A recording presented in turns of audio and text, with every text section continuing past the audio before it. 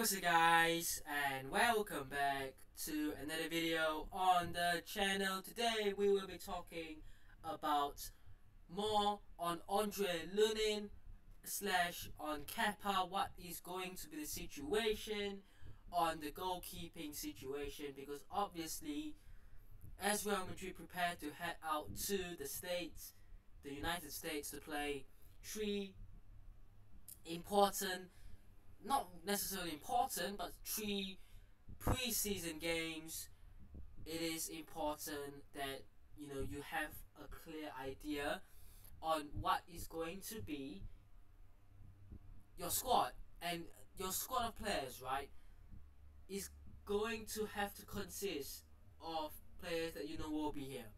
You don't want to have players that might leave, or you don't want to have players who haven't joined who might join. And Lunin is already back, of course, in training. He's not on holiday or anything because Ukraine got knocked out. Kepa, if we were to sign him, he's already not done with his holiday. Basically, he can join the training team now because he didn't get caught up with Spain. So obviously these two goalkeepers are free. They are available to do deals. But it is really based on what is going to happen with Andre Lunin, who is still the priority to be back up to Thibaut Courtois next season. But let's start off with this deal. This news that came out from Jose Felix Diaz, breaking: Real Madrid are asking for 30 million euros to sell Andre Lunin. Can I just say, that is ridiculous. If that's true, what are Real Madrid smoking? And if that's not true, what is Jose Felix Diaz smoking? Because this is arguably the best goalkeeper last season. There weren't many keepers that were that great. Let's be real. I can't name you many keepers that I thought were incredible last season, throughout the whole season. And he was probably the keeper of the Champions League as well, right? He was just incredible. He stepped in when needed. He became a keeper that was so reliable, comfortable with the ball, and was just incredible. The performance was there. Realistically, he gets into any team that doesn't have a top keeper, realistically, And look, most teams aren't going to get him because they already have top keepers. I think that if you don't have Thibaut Courtois, I think Real Madrid will make Lunin number one. I think he's that good. He can be the starter for Real Madrid or anyone else, right? But the problem is, there is Thibaut Courtois, and we know Thibaut Courtois on his day is Thibaut Courtois. So no one's gonna challenge that, not even Andre Lunin. That's why he might want to leave, and we've heard that he wants to leave. But 30 million euros, that gets you Kepa. Realistically, if you sell Lunin to Chelsea, for example, for 30 million euros, they're going to ask you the same price for Kepa. And I don't think Lunin is the player Kepa is. I don't think they're as good as each other. I'll be happy with Kepa as the backup because realistically, you know what, the drop-off ain't that big for a backup keeper anyways. But the price, they aren't worth the same. Lunin is at least 50 million euros. At least. Right, Kepa could be 25, 30, fine. But Lunin is at least 50. So I'm calling BS on this news. I just don't believe that Real Madrid are only asking for 30 million euros if they were to sell him. That just seemed like a really, really bad deal to me. Then we move. Andre Lunin's recent statements in Marca have not surprised anyone at Real Madrid. When last season ended, many expected him to leave, from Jose Felix Diaz. Again, it's true. Many people have expected him to leave. We've heard that he was also going to leave. But let's see what happens. Breaking: Kepa staying at Real Madrid could become a reality in the next few days, from Jose Felix Diaz again. Let's see, because saying that he will be the keeper in the next few days means that Lunin will leave in the next few days, and I don't know if Andre Lunin will leave in the next few days. I think if Lunin leaves, Kepa joins, because there's no way Real Madrid sign Kepa if Lunin is staying, or if there's no confirmation that Lunin will be staying, right? So I feel like the fact that he has said this means that he's very, very, very certain Lunin will leave in the next few days.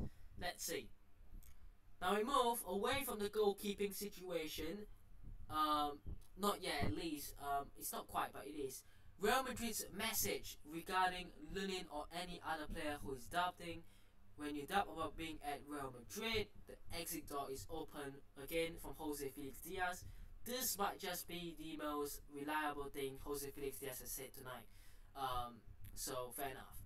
But we move away from the keeper situation to the left back situation with Alphonso Davies. What's going on there? Bayern's early harness on Alphonso Davies. We told him very clearly that if he doesn't renew his contract, we will let it expire. He won't get any more money. Real Madrid remain interested in Davies also for summer 2025 in case he will be a free agent.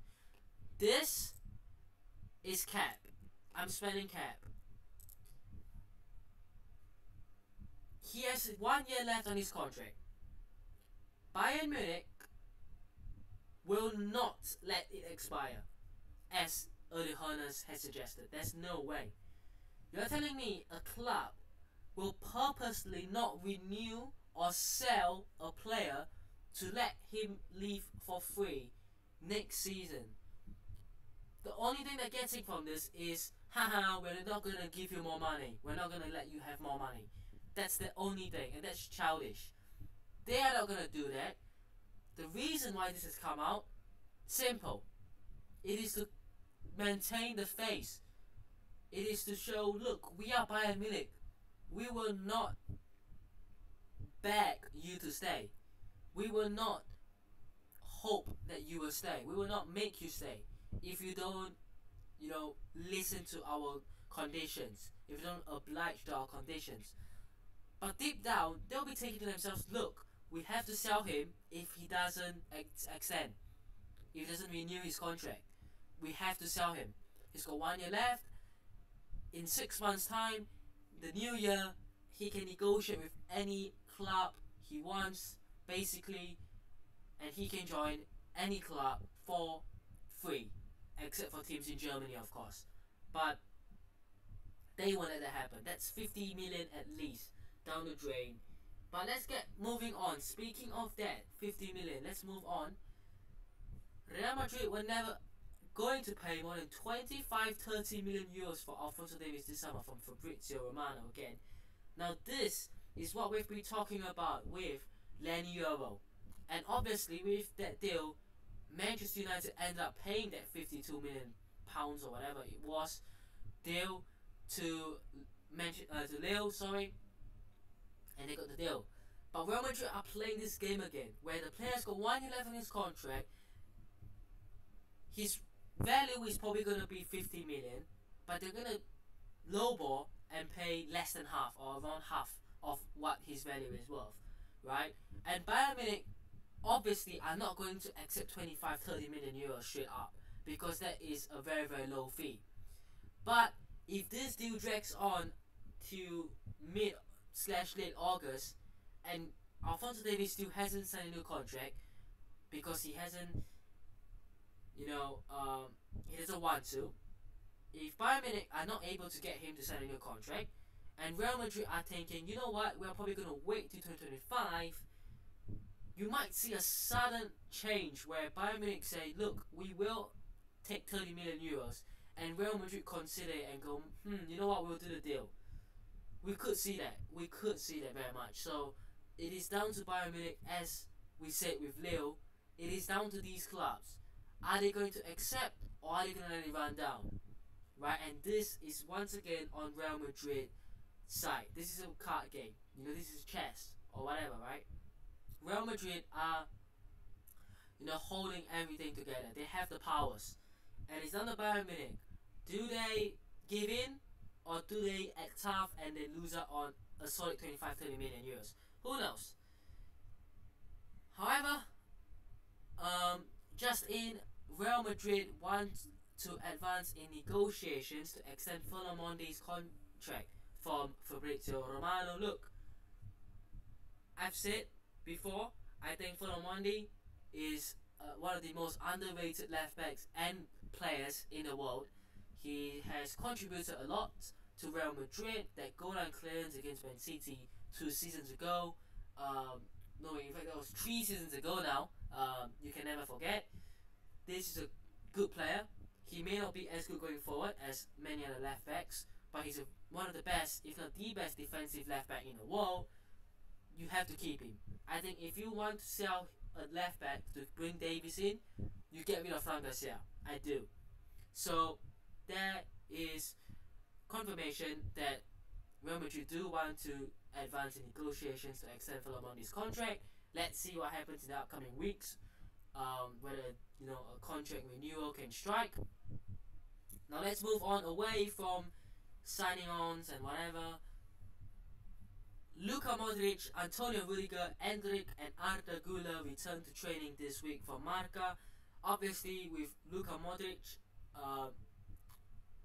he got knocked out early with Croatia in the Euros.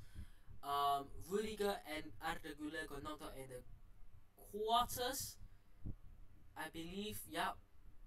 Yep, in the quarterfinals, so they'll be back.